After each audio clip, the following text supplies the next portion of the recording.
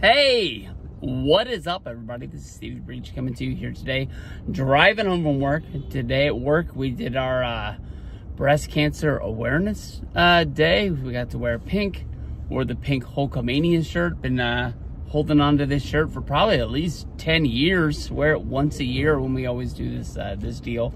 I don't even think the Komen company does WWE anymore because of the whole Connor's cure. But then again, they don't really shove that down our throat anymore, so I don't really know if they're doing that either. But Cody Rhodes recently did an interview, basically where, he talked about, Goldust, Dustin Rhodes, being somebody that could go into the WWE Hall of Fame, that he felt that he deserves a spot in the Hall of Fame, and that he was a very big part of the Attitude Era.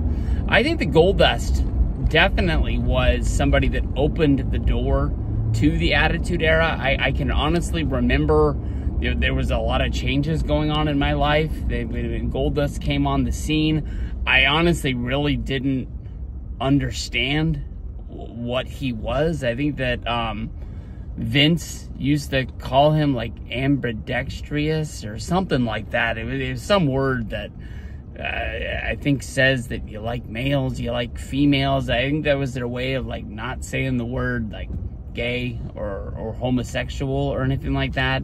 It definitely was weird, to see like Goldust, trying to kiss Ahmed Johnson or, Razor Ramon. I mean, it had to have been one of the heels in the wrestling business that definitely pushed the envelope, honestly, almost more than any other heels ever done before. And, since the shock and awe has worn off from Goldust, he definitely, around 2002, when he was electrocuted by Evolution, he had the whole, storyline of basically having Tourette's after that, and he became like a really good comedy factor. The one thing that never really is said about Dustin Rhodes himself is the dude is a fucking good wrestler. You can really tell that he was trained by Dusty Rhodes. He really took to what Dusty taught him, and he's textbook, what a wrestler should be.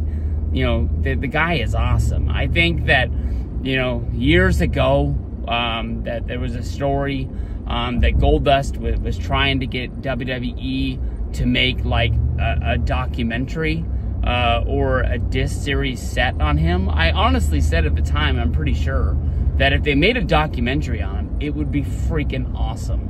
But I really felt like if they just put out like a 3-disc set of like Goldust kind of introducing the matches as they come along, it wouldn't have been that great. But, to cover, what was the natural Dustin Rhodes, him coming in and getting his like debut match at the Royal Rumble, his whole storyline with him and his dad, and he wouldn't sell his seat to $1 Million Man and Virgil because he wanted to see the match that was going on in the ring, and that set up the match at the Royal Rumble, where it was Dustin and Dusty against $1 Million Man and Virgil, which is their last match in WWF because Dusty got his job back in WCW as like the head booker, and Vince decided that he was fine for him to leave. And even though that is like his last match in the company, they didn't really bury Dusty and Dustin, even though they were leaving. The match, they lose, but it's more of like the split of Ted DiBiase and Virgil, setting up their match for WrestleMania as well as SummerSlam 1991. That match is all about. But like, I would love to hear the inside story of like, they're getting a huge storyline, a huge push for the debut of Dustin Rhodes, and they're just like, yeah, peace out, we're out of here. I understand that the wrestling business was a little bit different back in the 80s, the 90s than it is now. And Vince kind of made agreements like, hey, if I'm not going to be using you in the spot that you think you should be used in, I have no problems with letting you go. But now it's kind of like, you know, storylines and contracts. There's no way in the world that they're just gonna let you leave and go to the other guys because you got a better situation coming up. It just doesn't really make sense. You know, there was a time period where Dustin was a little bit messed up in his life. He wrote about it in his book. I believe his book is called Crossroads? It might be. It's been a while. I remember I bought it WrestleMania 27, and then I ended up reading it on the plane on the way home. I bought it because I was in his line at Access. I didn't get a chance to meet him, but the book was really, really good. I mean, it touched on wrestling. It touched on his life. It touched on him being a father. It really is a good book if you go out of your way. I doubt it's in print anymore. It's kind of old, but I'm sure you can at least pick up a used copy and give it a read. There's a page in there about what it means to him to be a father and have his daughter in his life, that I remember it touched me. And I remember that, like, I was kind of like, this is the kind of father that I want to be at that point in my life. And I remember tweeting that to him, and he blocked me. I think that definitely around that time period, he was having a hard time in his life as well. And he was just kind of blocking people on Twitter for, you know, here I am, like, putting him over, telling him I bought his book. It was awesome. And this one page, yeah, I feel like touched my life. And he didn't appreciate it. I don't really get it. But, you know, Dustin, when the whole Attitude Era was really going down, I remember him, you know, coming back as kind of like the preacher deal when the Goldust thing ran out. Well, there also is that time period when he was like with Luna and the whole X&M stuff. I think that was kind of like when the Goldust character maybe needed to be refreshed in a different direction. I think that, like, S&M Goldust definitely went on a little bit too long. Definitely a time and a place for it, but like maybe a 2-3 month deal, but it felt like it just went forever. And then after that, he ended up like being like this preacher guy who felt like he had been saved and he needed to be saved, and he came out like waving the sign, and because he loved God, it made him a heel. That it didn't really last long, but I remember him like kind of like having a feud against Val Venus. That's kind of forgettable. Him, you know, going to WCW to like do the Goldust character as Seven, them pitching that huge vignette, him coming out doing the entrance, then as soon as he got into the ring, kind of being like, yeah, this thing sucks, I'm not doing this. That's like one of the most Vince Russo things of all time. I remember in the dying days of WCW, like the last final weeks, they were doing the roads. It was Dusty and Dustin going up against Ric Flair and Jeff Jarrett. I kind of remember some of that stuff being good, some of that stuff being like really touchy, like Southern wrestling that just didn't hit with me.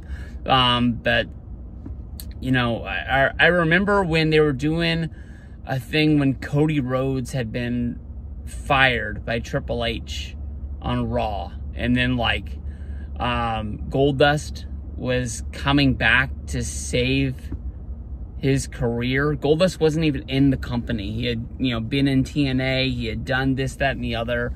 It was a really, really, probably the darkest part of his life. But he came back, and they just caught fire. Where basically they had Seth Rollins and Roman Reigns against Cody and Dustin for the tag titles.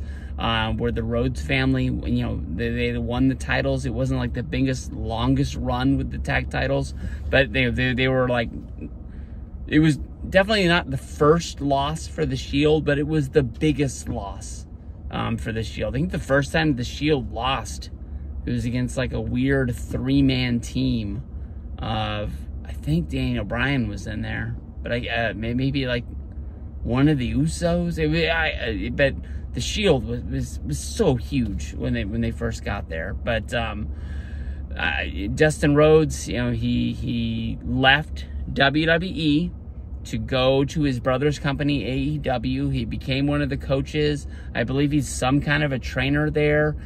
He wrestles still to this day. I think it would be weird for an AEW current wrestler, especially a guy holding, I believe he's like got 2 championships. I think he's the tag team and as well as the 6-man tag for ROH. But I mean, I think it would be weird to do that. It's not impossible. I mean, they put Ric Flair into the Hall of Fame with the Horsemen when Flair was a member of TNA, but then there's a story out there that they told AJ Styles that they didn't want him going into the TNA Hall of Fame. I still need to read that story because I had made a video the other day bitching about why is Rhino going to the Hall of Fame and not AJ Styles, especially with the working relationship between NXT, WWE, and TNA. To this day, it doesn't really make any sense, especially with AJ not really doing anything unless it's gonna hurt their whole is AJ hurt storyline, non-storyline. That I don't really know at this point. I guess AJ is hurt, but you know, I'd love to see it, but I guess as of right now, I don't think it's gonna happen this year. But definitely, especially with Cody being, you know, as big as he is in the company, it makes a lot of sense for him to, you know, put his brother in there, which would be cool that him and his brother inducted his father, and now he's going to induct his brother. And then you got to think of like long-term down the road of Dustin, you know, doing the favor for Cody someday and putting him in the Hall of Fame. So, all right, we're out of here. Talk to you guys down the road.